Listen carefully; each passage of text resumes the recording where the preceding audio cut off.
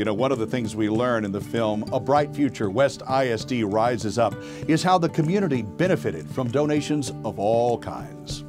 There were more great stories of generosity than we could fit into the program, so we thought you'd enjoy hearing a few more. Stories of kindness. You can never have too many of those. Everybody wanted to make sure that West was taken care of. It was a true team effort. Everybody was a true servant throughout the process.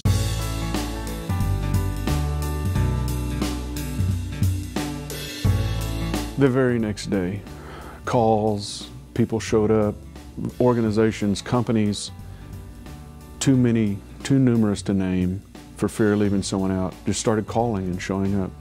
There were computer companies, there were network companies, there were phone companies. You know, in relation to my job description, all of my areas, the inpouring of volunteers, I mean, this school that we're in was operational in 4 days.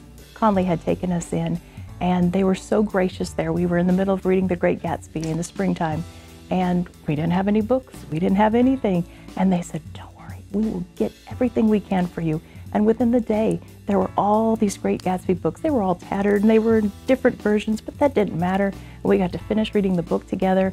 They scrambled and they found test materials and study guides and everything that we could possibly want. And it was probably one of the best units ever, just because it was so real. It was so real. We were together and we'd survived. On that same Sunday afternoon, we had a meeting of all the counselors that were willing to come help us on that Monday morning, because we knew that the kids were going to have a tough time.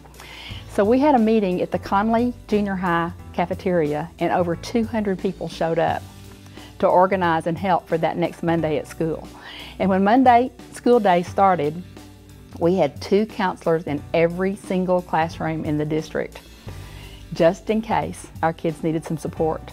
And to me, that was phenomenal. We're trying to figure out if we're playing, we're not going to play, and another school's calling us, and you know, we call UIL and try to figure all it out. And of course, we get permission from UIL to not all be alike. But the local sporting goods store, B&B, somehow got us uniforms that matched. The school down the road, Lorena, gave us they got together with a company from Fort Worth and got us uniforms. So we actually had 2 sets of uniforms to play in, which is what we would normally have. And so we went and played, we played Taylor, and when we got there it was another emotional, because they had gift cards and they had all this stuff they had gathered. They had a packet for every kid, like toothbrush, all these things that you would need on a daily basis. And it was, prior to the game, it was very emotional. And we had players that had lost uncles, and we had a player that lost a grandmother in the explosion. And so it was very emotional for us during that period of time. We really depended on the kindness of others. They were invaluable.